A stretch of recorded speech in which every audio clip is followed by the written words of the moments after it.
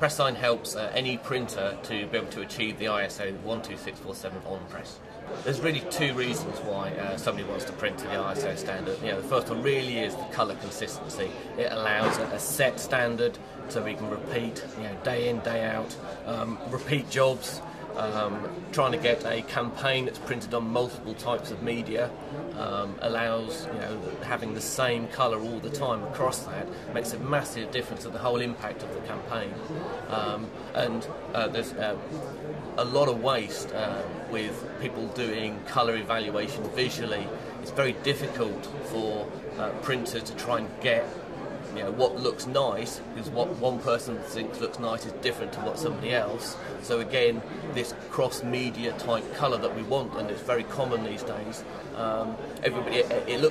Each individual print looks okay in their own right, but once it's all put together, suddenly the whole essence of what the campaign's about can just be lost. Normally when we do an implementation for the ISO standard, we do it in, there's three different stages that we go through that pressSIGN really helps to do. The first thing that happens is we get the solid inks correct, so we can test the ink, we can test the paper. It means that we know whether you can actually ever achieve the standard. These are basic parts of of how to get a press running to the ISO standard. Because the ink's not correct, not the correct colour, we're not running at the correct ink film thickness.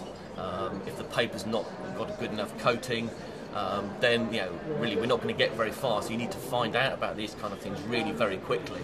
And again, trying to do that visually is very difficult because you're just looking at the press sheet and you just think it just doesn't look right. You don't know why. So pressSIGN really helps with that. So the first thing is very much getting the solid inks right, and with pressSIGN Pro we can see that across the whole press sheet. So we can see how to adjust the ink ducts as well. Once we have that, we can see how the press is working, what the dot gains are, what the differences are between the different colours, how good the grey balance is naturally, those kind of things. And then pressSIGN will be able to export that so that we can, normally we would do it as an update to any kind of plate curves. That's the easiest way of implementing this kind of thing. And once we do that, we can then create the reports, see how much the colour's changing during the run, get a score as a good rating system. So we can use that as our day in, day out testing to make sure the press is running the way we want it to run, or multiple presses, multiple jobs, that kind of thing.